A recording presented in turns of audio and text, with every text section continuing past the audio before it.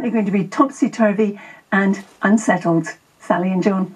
Brackets again. Carol, thank you very much indeed. You know, we need to put some food on your map this morning because we're talking about the food around the UK, aren't we? Yeah, I like the sound of that, John. Yeah, you'll enjoy this. You'll enjoy this. Carol would love this. From egg fried rice in Glasgow, that would be great, to Venezuelan street food in Northern Ireland, also brilliant. The whole world really is on our doorstep at local food markets. Yeah, there's a new BBC Two series. It's called the Coast to Coast Food Festival. They've been sampling the delights at some of the best all over the UK. Presenters Edith Bowman and Colin Murray tried their hand at preparing oysters at the Stranraer Oyster Festival. I love an oyster, but I'm not sure I trust them. What do you think? Yeah, I trust them. Let's play it. Here they are. So are you ready? I'm going. Go. Keep going from side to side until you feel it going in. There we go, got it. I'm in. And then twist. That's it. So now the meat is On the attached top? on the top. Yeah. Oh, wow. Yeah. I always assumed it was on the bottom. It's both, but you've got to do the top first. And then how do you open it? So twist it. Do it that way. Yeah. So that way. There you That's go. it. Okay. And now the muscle, if you can scrape on the top shell up to under eye finger, that's where the adductor muscle is holding. So I just keep going in? Yeah, when you're going to cut here. Look, just there. There. Just there. So that's it. So scrape it. So that is perfect. Yours is imperfect. Because you should be having it should be in this part of the shell. There's a bit of shell there, that's a penalty. From this bit, how would you eat it? Tell me. Slurp it in, chew it up. Yeah? So give it a good chew, From yeah. this bit? Yep. Cut it, shut it, eat it. Oh, that was delicious. I'm delighted to say Edith is here with us now. That looks fabulous. Love an oyster. You couldn't get Colin to try one? Couldn't get him to try one. Why?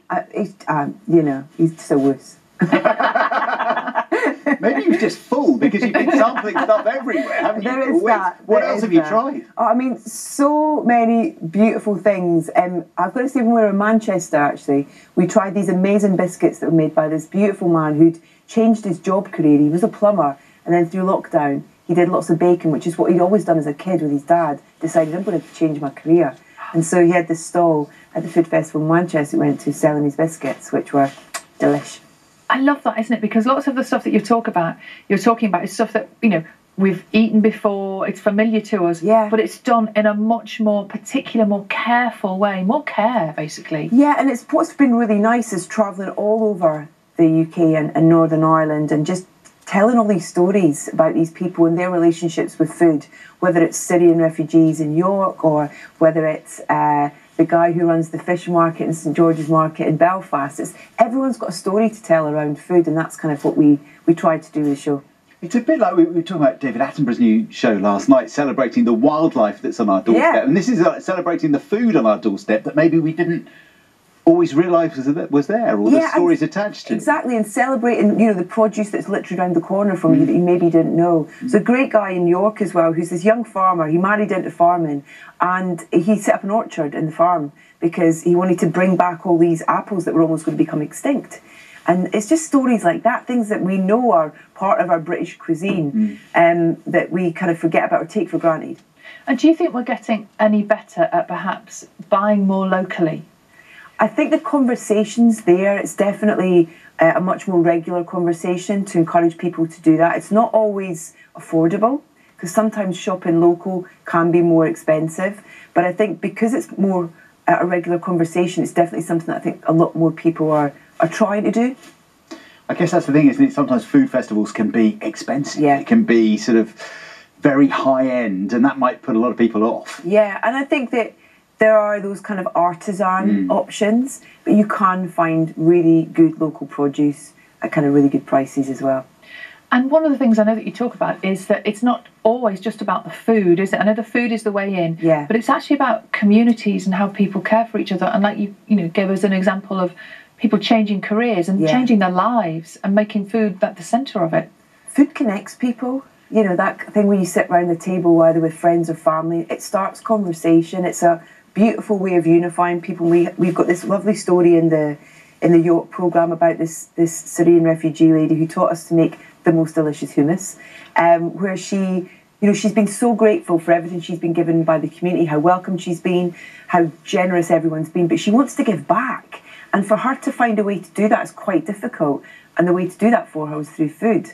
through these pop-up restaurants where she was able to share her recipes and her cuisine with the community. And so for her, it was a beautiful way to say thank you. And that opens up a conversation within her community. Yeah, it was beautiful. Yeah, really nice. Yeah. So go on, tell us then, what's the secret recipe for hummus? Because that immediately... well, you'll have to watch to find out. But it's so easy. Because when I make it, it's terrible. Yeah, well, same. Don't say yeah. But she...